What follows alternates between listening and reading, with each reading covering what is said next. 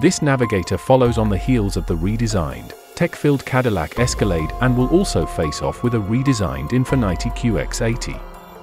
That means affluent SUV buyers looking for luxury, power, towing capacity, and space now have several freshened-up models to choose from, although pricing on top trims will be well over $100,000. Many of the new Navigator's most impressive tech gadgets carry over from the previous generation, most notably BlueCruise, Ford's semi-autonomous adaptive cruise control system, and a trailer backup assist feature.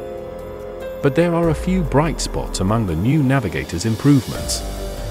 One is a 4-foot-long horizontal instrument display spanning most of the upper dash. BlueCruise, Ford's hands-free adaptive cruise control, which includes lane change assist and uses the available lane width to scoot the vehicle a few inches farther away from the vehicle next to it when passing, is standard on the new Navigator.